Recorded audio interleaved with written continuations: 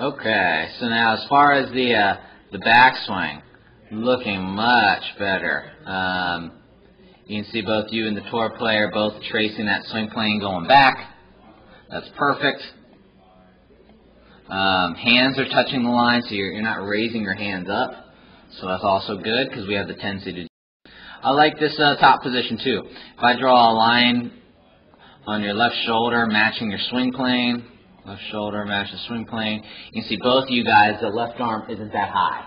You know, the left arm staying kind of across the chest, and that's what we want to make a good downswing.